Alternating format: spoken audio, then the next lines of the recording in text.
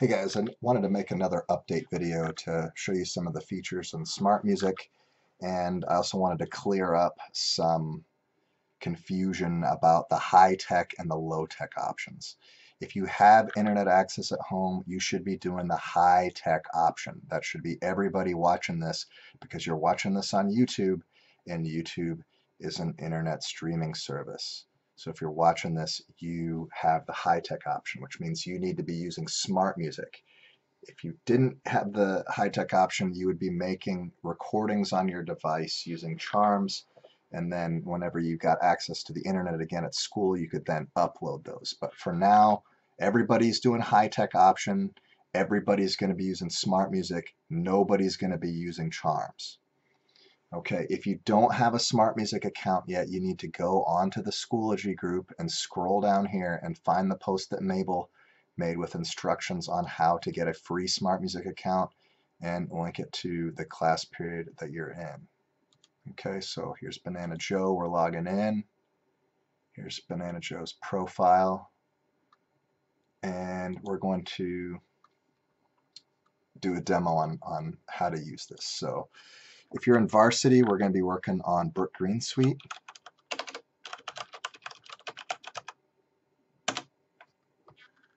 Okay, it's a free thing, so we're going to not have to pay any money to use it. Violin, let's do movement 1, parts, violin 1. Okay, here we can turn down the volume of your part if you just want to hear everybody else. If you don't want to hear anybody else, you just want to hear your part, you can mute or turn down the accompaniment. Just make sure that your microphone's set up. There's this, it looks like a padlock next to the search bar at the top. Click on that and make sure that it says allow for your microphone. And then if you go over to this side of your search bar, it should have like a star for your favorites and like a little camera. Click on that camera and make sure that your microphone is selected there.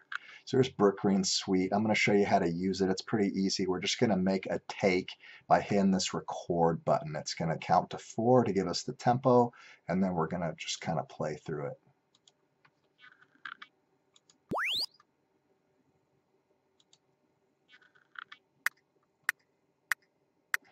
Da, da, da, da, da, da, da, da, da,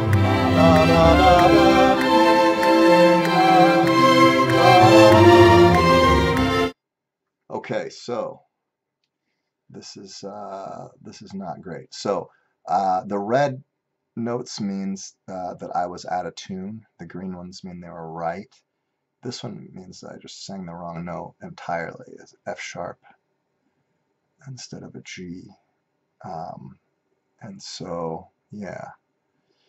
Sometimes it'll show you the note is yellow, and it'll be before or after the note. Yellow means that you missed the rhythm. You're either early or late.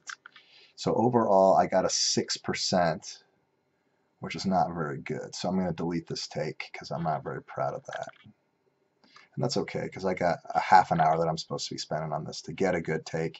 You don't have to record the whole thing. You can pick a spot that you want to record and just record from like here to there or whatever. You can record from here to here, whatever you want to do. You can go on to page 2 and record something from over here. That's fine. Now, if you're in JV, unfortunately, To Tame the Raging Rapids is not programmed into SmartMusic. So you guys are going to be searching for a book called Sound Innovations for String Orchestra. Now, there's a bunch of different books. The one that you're going to be using is the advanced book. So you're going to open that up, put your instrument, movement. You can pick whatever you want to work on, fast bow, slow bow, if you want to work on chord exercises, colle chords, ricochet bowing, wow. Lots of cool stuff. Different positional work, 3rd position, 4th position, 5th position, 6th, 7th position, shifting on the G string. So you can just pick an exercise that you want to work on, something that you want to do, and work on this stuff. Get a take in. I don't really care what you work on as long as it's out of this book, and it's about 30 minutes, and I can tell how long you've been logged in and how long you've been playing and what you've been playing. So make sure you get at least 30 minutes in on this stuff, which is really not a lot of time. Section leaders are going to be posting some tutorials for some of the concert music. They're going to be picking just a spot to work on, and they're going to show you some tips on how to play it in your concert music. And you can use that as an enrichment activity in addition to Sound Innovations or Brick Green Suite on SmartMusic. I want to spend a little bit of time looking at some of this discussion for good melodies. There's been several more posted since the last time I made an update video. So I'd like to just look at a few of them and just kind of go over what's going well and what's not going as well. Now, I'm not going over these things, to pick on people. I just want people to see sort of good examples of what to do and how to fix something if you're not doing something right. So Saini posted 2. So I think it'd be cool to compare and objectively think which one follows the rules the best for a good melody. So here we have a leap, and then step, step, step, step. It follows all the rules. It's mostly stepwise motions, simple rhythm. She did one of the advanced techniques, which means that you leap up and then step down in the opposite direction. So make sure we understand what the difference is between a leap and a step. Okay, see how it goes from G to B instead of G, A, B? That is a leap because we're skipping the A and we're leaping up. You see? Now, B down to A is a step, right? It is a whole step. And then a whole step to G, a whole step to A, a whole step to G. This melody has pretty good contour. It has one single focal point here. Contour's not great. It just kind of goes back and forth between A and G. We don't want to do that more than 3 times. So for right here, we could go up to a B, or we could come down to an F here maybe. But the contours, it's something that we'll talk about when we start working on phrasing. Let's look at the next one that Saini submitted. Okay, now see how this one has way more leaps. We have the same G to B leap, and then we step down, we step down, we step up, but then leap, leap, leap, all these leaps in a row that really aren't prepared or resolved very well. There's more steps than leaps. We have 1, 2, 3, 4 leaps and only 1, 2, 3 steps. So for next week, when Saini is going to harmonize one of her melodies that she wrote, she's probably going to pick this one because it's going to be much easier to harmonize. All of this leap stuff right here is going to be very tricky when it comes to harmonization. That's why we put those rules there for you guys to follow. So make sure you figure out the difference between a leap and a step. Let's see if we've got other examples. Let's look at Morgan's here.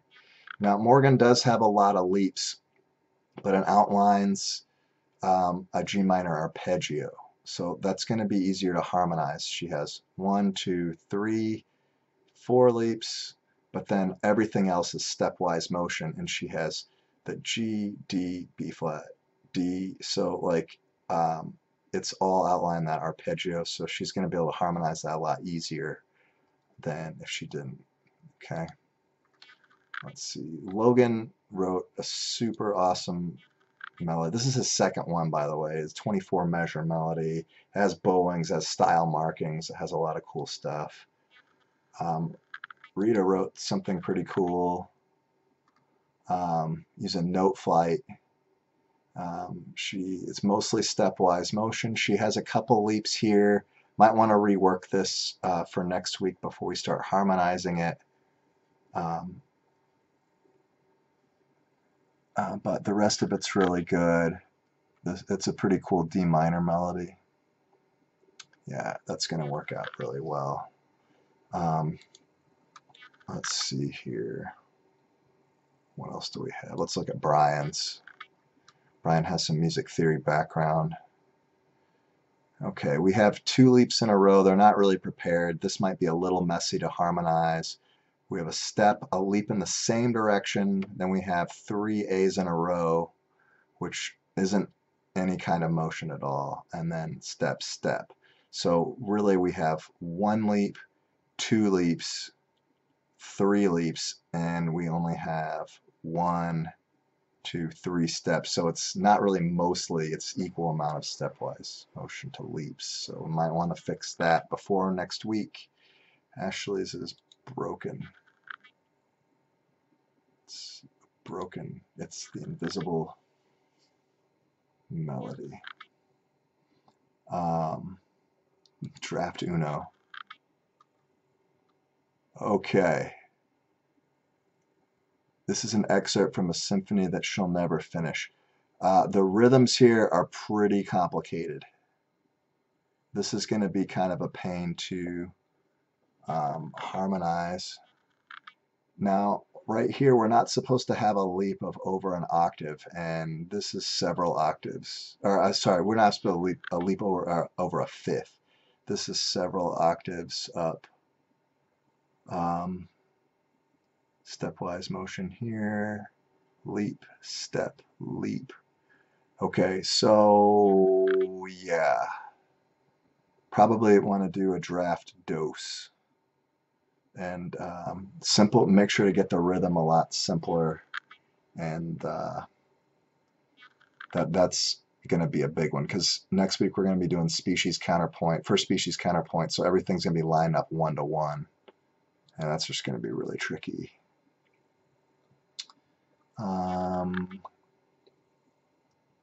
Yeah, let's look at Amy's. This will be the last one. This is really good. Step, step, step, leap. It's in the same direction, but it's going to work fine. And then all the rest are steps. So yeah, this is going to be pretty easy to harmonize. It's simple, simple rhythm, simple melody, good contour. Everything's going to look good. All right, guys. Thanks for watching this video. Again, just do your best. Don't stress out. Don't get overwhelmed. You know, this is a spectrum of what you can do. Some people are going the extra mile. Some people are looking for enriching opportunities at home. Some people, you know, we're just happy if they're posting anything, because we only have 61 posts. You know, some people, we're just happy if they're joining the group or even bothering to watch these videos. You know, some of us, you know, we're even struggling to pick up our instruments from the school. So where are you on the spectrum right now? Are you going above and beyond? Are you hanging in there, or are you not keeping up? So think about where you are and where you need to be. All right, guys, have a good weekend. On Monday, you'll have a new lesson for week 2's assessments. Not assessments, tasks. Got to get the terminology right. We're not doing assessments right now. Again, no charms. Please do not do charms. Do everything in SmartMusic. Thanks, guys.